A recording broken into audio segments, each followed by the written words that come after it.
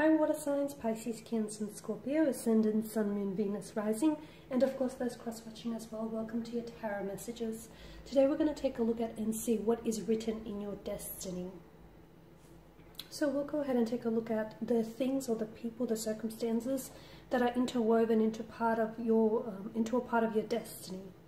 Okay, things that are fated for you.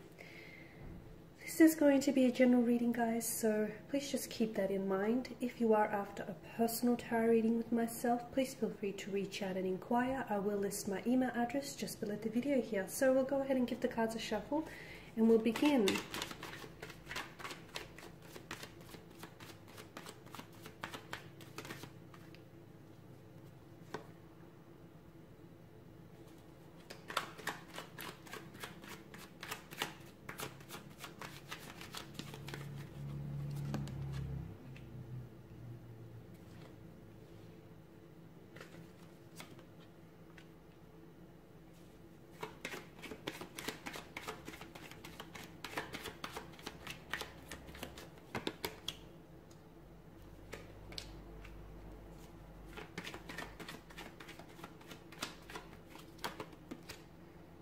Okay, you've got a few major arcana cards here, guys.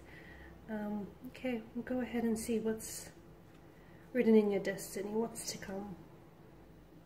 Now, the Temperance card is a card that's all about balance, equilibrium, a sense of calm, peace, moderation here. The card is also a symbolism of flow and alchemy here, okay? The need to stay grounded, guys, the need to stay grounded whilst, notice how the one foot is in the water, the other foot is on the ground. Okay, there's a need to stay, even if you might have your head in the clouds here, or one foot in the water, so to speak, there's still a need for you to stay grounded about things here.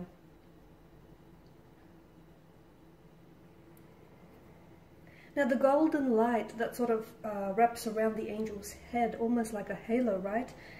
This glowing light to me is a symbol of taking the higher path here, guys.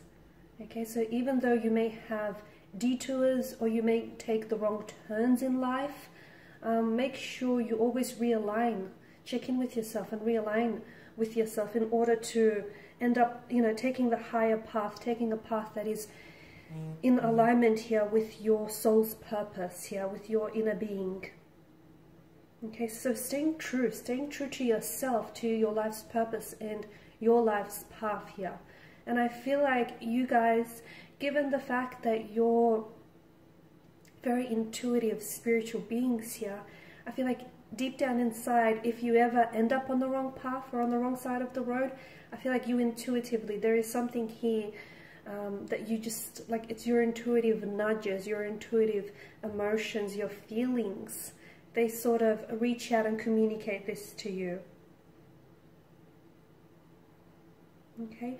It's also a card, I mean, alongside the Fool, it's also a card of just lowering your resistance. So for a lot of you, I feel like if you end up taking the path of least resistance, and if you keep walking down that path, you'll eventually end up on the path to no resistance here, and you'll end up, you know, and you'll get your life back into order and into balance here. This card is also, I feel like both cards are all about remaining calm here, okay? Even if life can get stressful or frantic, it's remaining calm and it's staying true to who you are and to your, you know, your higher self, your higher purpose here. And by respecting that balance, that tranquility, by respecting the process here and trusting in the process and not rushing it, guys, because sometimes you may find yourself wanting to manipulate a certain outcome in a situation. Trust the process. Do not rush it here, especially with the Five of Swords here. Okay, you do have a seemingly abundant source of patience here, and when that's put to use, I feel like it will definitely help you guys achieve any experiences or any fulfillments that you want in your life here. Okay, but it definitely, to me, it feels like it's important in life to take the middle path for you. I also mentioned, I feel like there's sort of like an alchemy here with the Temperance card. This card is about like blending, mixing, combining like different diverse elements here. Make sure you stay true to your long-term vision, because you do have a long-term vision here. You guys are very creative, you guys are very spiritual, you're very intuitive. You do have a long-term vision. To me, it feels like it's like a dream. It's a dream that you've harbored, or it's a wish here. Make sure you stay true to that, even if you feel like it's impossible, or even if you feel like it's unattainable, or it's not possible for you here. Because, as I've mentioned, there's a sense of alchemy here about the universe that we live in. And when we want something or someone, okay, as much as you do with this long-term goal or aspiration that I'm seeing for you here, it's almost like the universe moves all forces or all unwanted blockages or obstacles in our ways to accommodate that desire. The Nine of Swords here is a sign that is accommodated with the mind, right? With the mind, with logic, with our voice, okay? So it's very important that you watch the tone. You watch the tone in which you speak to yourself. You know, that inner voice here, okay? Because the Nine of Swords is caught on the destructive end of the mind.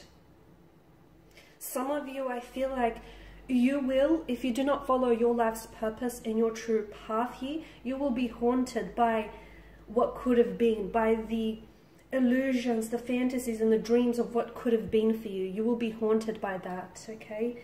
And some of you, I feel like at times you may get in your own way here by thinking that you're not good enough for that dream goal or that inspiration or that ideal relationship. You get in your own way here. And notice how there's a sense of repetition with this card here. So the more you repress it, the more you tell yourself these, you know, self-limiting thoughts or these self-limiting beliefs, the more you begin to believe it here. And the more that it will provide, like this negative, destructive energy will provide an outlet for you. So it will, you know, you'll project it outwards here, guys. So definitely watch the inner voice, watch your voice and the way that, not only the way that you speak to others, but also the way that you speak to yourself here. You've also got an abundance of emotions. You are ruled by the emotion realm, the Suit of Cups. So you do have, you're a source of abundant emotion, guys. And if you do not find an outlet to express those emotions here, again, they could really backfire, okay? It can become really self-destructive. So that creative you, that emotional you should be expressed, not repressed, okay? And some of you, I can see that within your destiny, because some of you have pain, and for a long, long time, pain has been a true source for inspiration, for poetry, films, you know, actors, written works, photography.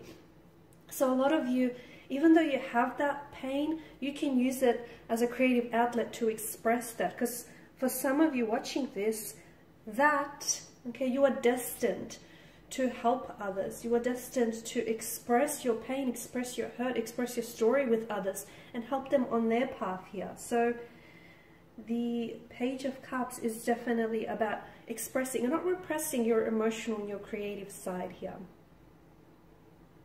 And the Sun, of course, is a card of good fortune, joy, happiness, vitality, enlightenment, growth.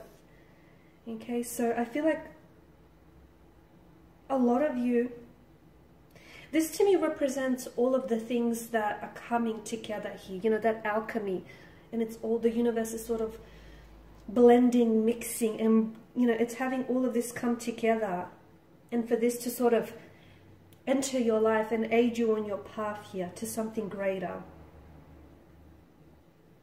And to me, it truly feels like because of your inner being, because of all the things that you've been through, the type of person that you are, the type of people that, you know, you're connecting energies, whom they know you to be, because of your energy, your own personal fulfillment. To me, it feels like your destiny is definitely one that is going to provide true inspiration. It's going to be a true source for inspiration.